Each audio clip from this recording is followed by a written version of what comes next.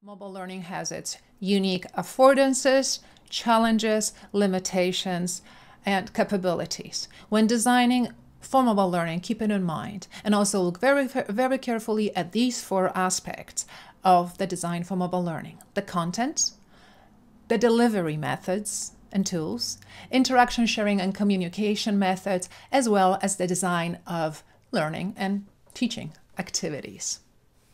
Let's first look at the content design. Here are a few recommendations that you should consider when thinking about the design of content for mobile learning. First of all, use multimedia whenever appropriate. In certain contexts, for example, when your students are using only smartphones, text-based communication between students might be the only solution. However, when you are teaching languages, for example, you would like to include a little bit of audio, video to support the understanding and the comprehension of what the students are listening to. It is also suggested that you chunk up the content that you're creating, that you put bite-sized modules and elements together in a connected way that actually enables seamless continuous learning. However, also lets the learner pause whenever it's convenient and appropriate for him or her. Include access to existing content and resources that obviously are validated by an expert. Also, include activities and resources that are both required and optional. Students often go outside of the structure of the course looking for additional answers. It would be nice to include some pointers and point the students to additional resources. And once again, personalize. Include personally relevant content that students can customize sometimes themselves. They can customize it to their own individual diverse needs and then can access it at any time that they need it or share it if they prefer to do so. It's a good idea to include reminders, notifications, and updates for students to help them a little bit with the time management.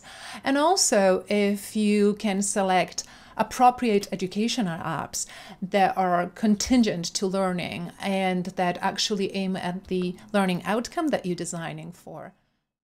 And what type of interaction do you want to incorporate in your design? You might be looking at individual activities, even behaviorist type of learning, where students are completing vocabulary assessment, for example. But outside of that situation, quite often you're looking into involving some kind of interaction between students.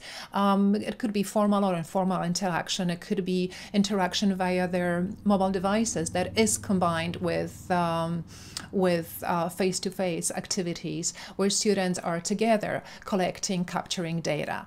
So sometimes students are actually communicating and completing their tasks and activities face-to-face, but in the case of mobile learning, most of the time they are either learning at a distance or they are communicating from two different places in time and space.